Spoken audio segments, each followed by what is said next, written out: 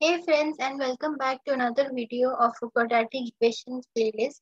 So far we have seen the first 4 questions of the practice set 2.3, and in today's video we will be seeing the fifth question.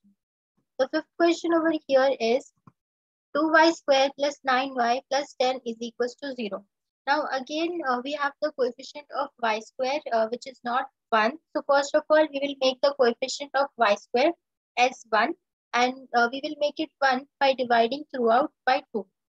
So we get 2y² upon 2 plus 9y upon 2 plus 10 upon 2, which gives us y² plus 9y upon 2 plus 5, 2 5s are 10.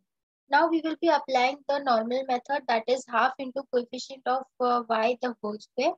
Now coefficient of y over here is 9 upon 2. So we will substitute it as half into 9 upon 2, which gives us 81 upon 16, because it is 9 upon 4. So 9 9s are 81 and 4 4s are 16.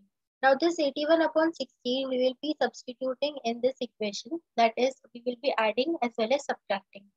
So we get y² plus 9y upon 2 plus 81 upon 16 plus 5 minus 81 upon 16.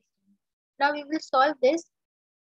So we get y, which we will be taking the square root of the first term, which is y, sine of the second term, which is plus, and square root of the last term, third term, that is 9 upon 4, the whole square. And we will cross multiply this part. So 5 into 16 gives us 80. So 80 minus 81, the whole upon 16. And we get y plus 9 upon 4, the whole square. 80 minus 81 gives us minus 1, and this 16 comes as it is. Now we will write that minus 1 upon 16 in terms of square, and we will send it to the right hand side. So we get 1 upon 4, because 4 4s are 16. So 1 upon 4 the whole square, and the negative sign will get cut off when we send it to the right hand side. Now we do not want the square, so we will remove the squares, and we get y plus 9 upon 4 equals to plus or minus 1 upon 4. Now we will be using 1 by 4 and minus 1 by 4. So we have y plus 9 upon 4, which is equals to 1 by 4.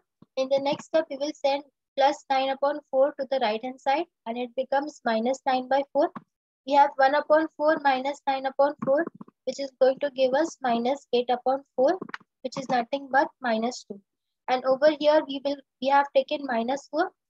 So it becomes minus 1 upon 4 plus 9 by 4 will go to the right hand side and become minus 9 by 4. So we have minus 1 upon 4 minus 9 upon 4, which becomes minus 10 upon 4, and we get 5 upon 2. So minus 2 and minus 5 by 2, these two are the roots of the given quadratic equation. I hope this question is very much clear to you. However, if you all have any doubts, please let me know in the comment section. And for more such videos, stay tuned and study with me.